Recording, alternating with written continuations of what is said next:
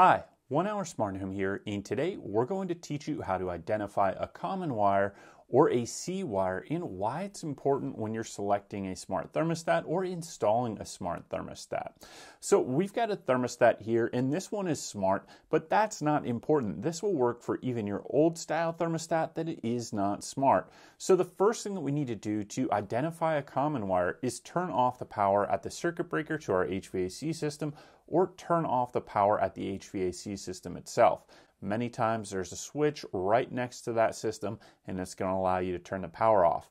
Once you've turned the power off, we're going to remove the thermostat. So I'm going to turn the power off right now. So we turned off the power to our existing HVAC system, and now we can safely remove our thermostat from what's mounting it to the wall. So in this case, I just peel up and now I'm able to take a look at the wiring. Now here's where you're able to identify the common wire. So when we take a closer look, we can look at each one of these wires and understand what it means. The G wire is our fan wire, and the OB wire, that's for heat pumps, but we don't have that here. The W2 wire is going to be for second stage heating. The L wire, we don't use that here. We've got a W wire, that is for first stage heating. We've got a Y wire, that's for air conditioning. We've got a Y2 wire, that's for second stage air conditioning. And we've got our C wire or common wire right here, which is often required for smart thermostats. Then we've got our RC and RH wires, and these are power wires for the system. So RH is power for heating or power for cooling, and that's only if you have a dual fuel system where you typically see both those wires, but in most cases you're only going to have one wire for that power, and it's typically going to be RH, and it provides the power for both heating and cooling for the thermostat. So the common wire we have right here means that our existing thermostat wiring is going to be compatible with most every smart thermostat out there on the market that requires a common wire. Now, if you don't have a C wire, but you still want to use a smart thermostat, there are a couple of options that you can use. One, you can take your G wire, which is your fan wire right here, and you can place it in the C wire in your smart thermostat. But then what you're going to need to do is take your G wire down in your existing HVAC system where it's wired up from the thermostat to your HVAC system on the control board, and you're going to move your G wire over to the C terminal.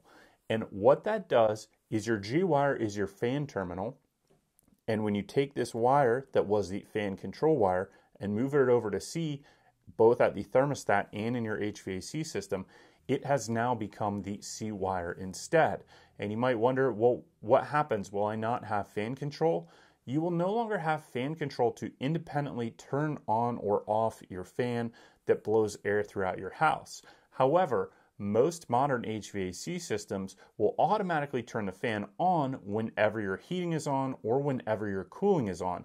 So it's not necessary to have that G wire or fan control unless you want to use the fan only without having your heat or air conditioning on at the same time. So if you just want to circulate air with that fan, you can do that if you have a G wire. But if that's not important to you and you just want the fan to turn on whenever your heat or cooling turns on, which is in most cases for most people how it operates, then you can use that G wire as a C wire. Now, another option that you might run into is that you may have a bundle of wires up at your existing thermostat, and there may be a wire that's not connected at the thermostat.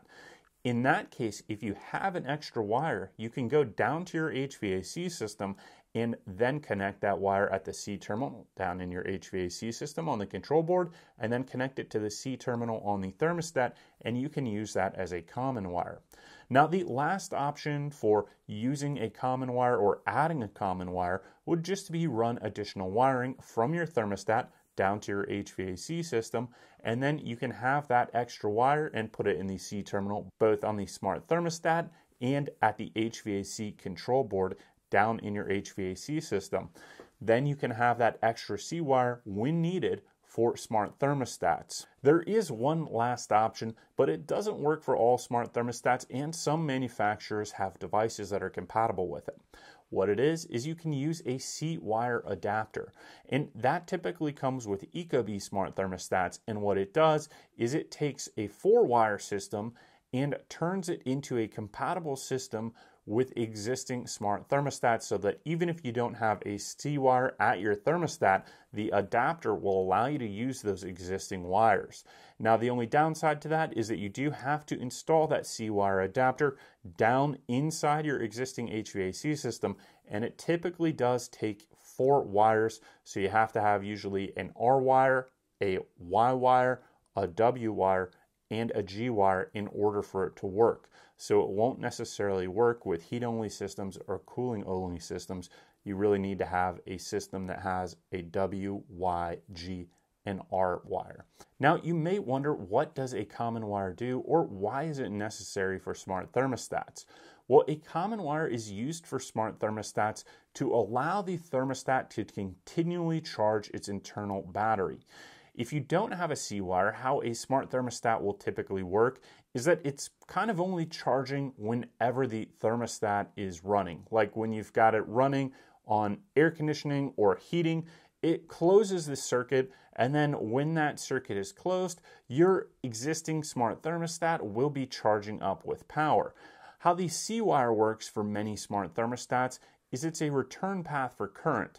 So it'll allow the smart thermostat to charge even when it's not running, heating, or cooling. Now, there's a lot of different ways different manufacturers get around this. There are some smart thermostats that don't require a C-wire, and that's usually because they have higher capacity batteries, or they have a little bit different way of electrically engineering how they charge the batteries.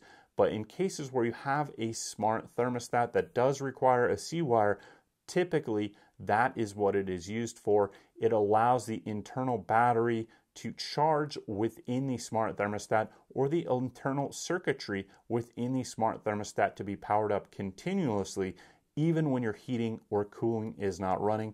And that C-wire allows that thermostat then to be powered up and show the display and connect to Wi-Fi systems. So thank you for watching this video on how to identify a common wire or a C-wire, what a C-wire is, and options for installing a C-wire if you plan to go this route with your smart thermostat. Thank you, and we'll see you next time.